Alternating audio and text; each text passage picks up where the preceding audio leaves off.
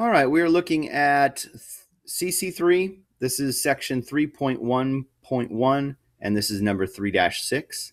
Okay, so Mrs. Nguyen needs to separate $385 into 3 parts to pay for some debts. The second part must be 5 times as large as the first part, and the third part must be 35 more than the first part. How much money must be in each part? Wants us to write and solve an equation. So we could get right to the equation by defining a variable and building the terms and expressions to write that equation. But for us to be able to see the pattern, I prefer to start with a guess and check table. So I have 3 parts. The first part, I have the second part, and the third part. Okay, and I'm going to go ahead and set that up as a table. And then my check, so this is going to be the guessing part, and then my check over here, my check part is going to be the finding the total, right? It tells me the total is equal to $385, right? So if we look into, let's see, a first guess, let's make it, say, $30 is my first guess. So it says that the second part is 5 times as large as the first part. So that means I'm multiplying by 5. I've got to take that first, multiply by 5. 5 times as large. So that'd be 150. And then the third part, it says the third part is 35 more than the first part. More than is adding 35. So 30 plus 35 is 65. So if I add all those up, 30 plus 150 plus 65, what do I get? Looks like I get 245, and that's too low. All right, so I got to guess higher. So let's guess 40. So again, if I guess 40 for my first part, my second part is 5 times. So I'm multiplying by 5, 200. And then my third part is 35 more than. So it's 40 plus 35 to get 75. Add those up, the 40 plus the 200 plus the 75.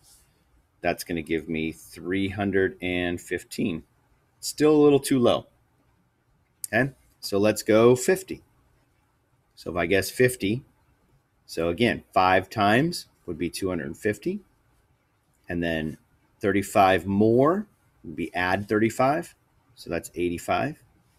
And if I add those up, 50 plus 250 plus 85 equals, there it is, 385.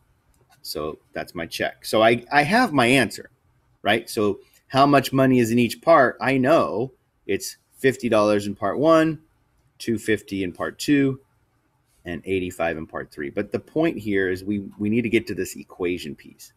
So I wanted to show the guess and check to see the pattern so you can see how the equation is built.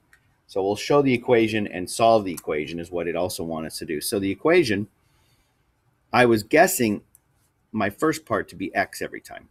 And then what did I do? I took that x, I took that first part, I multiplied it by 5 to find the second part. So that's going to be 5x, right? When you multiply a number times a variable, put the number in front as the coefficient. Then in the third part, I took the first part and added 35. So I took each of these numbers and added 35 to get those numbers. So here's my number x. I'm going to add to it 35. So that's the term or the expression that is represented by my third part. And then what did I do for the check? I took each of these individual numbers and added them up. So my equation really is the check. It's this x, the first part, plus 5x, the second part, plus x plus 35, which is that third part. And all of that needed to equal 385 for us to be right. So that's where the equation comes from. So this right here is the equation that they said we needed to build. That's the equation. Then it wanted us to solve the equation, right? So solve the equation. How do you solve an equation? Well, remember the first step is to combine like terms. So if I have an x, a 5x, and an x, Altogether, that's 7x plus 35 equals 385. Then it's getting that x alone is the process of solving. So I'm going to subtract 35 from both sides. You get rid of the constant value to get that variable expression alone. So I end up with 385 minus 35 on this side, which is 350. And then getting the variable alone is dividing out the coefficient. So divide both sides by the coefficient. And that gets my x alone. My 1x is equal to 50. So if I would have defined my variable in the beginning as my first part, now I know my x equals 50, which is my first part, and I can find the other parts based on the mathematics that it asks me to do. So there you have. So my answer then would be first part equals $50. Second part equals $250. Third part equals $85.